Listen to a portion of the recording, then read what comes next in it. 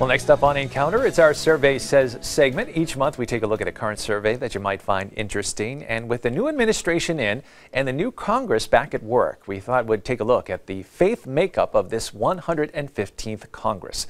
According to a new analysis by Pew Research, the U.S. Congress is about as Christian today as it was in the early 1960s.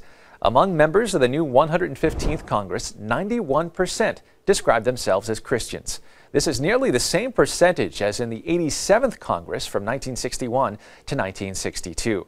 Among the 293 Republicans elected to serve in the new 115th Congress, all but 2 identify as Christians. Democrats in Congress are also overwhelmingly Christian, about 80%. But there is more religious diversity on this side of the aisle.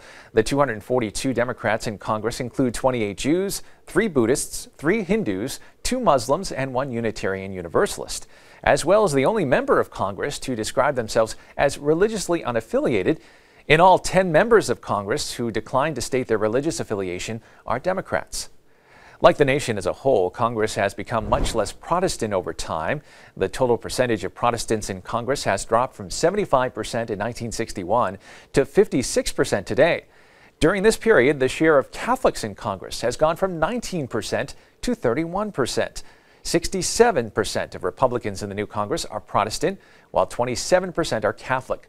On the Democratic side, 42% of the Democratic members are Protestants and 37% are Catholics. The analysis finds that some religious groups, including Protestants, Catholics, and Jews, have greater representation in Congress than in the general population. Jews, for example, make up 2% of the U.S. adult population, but account for 6% of Congress. The group that is most notably underrepresented is the religiously unaffiliated.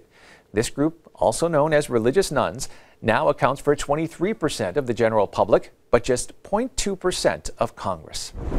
Thanks again to the Pew Research Center for those numbers. Last month we took a look at the religious breakdown of the electorate, so this month it was interesting to see the religious breakdown of Congress.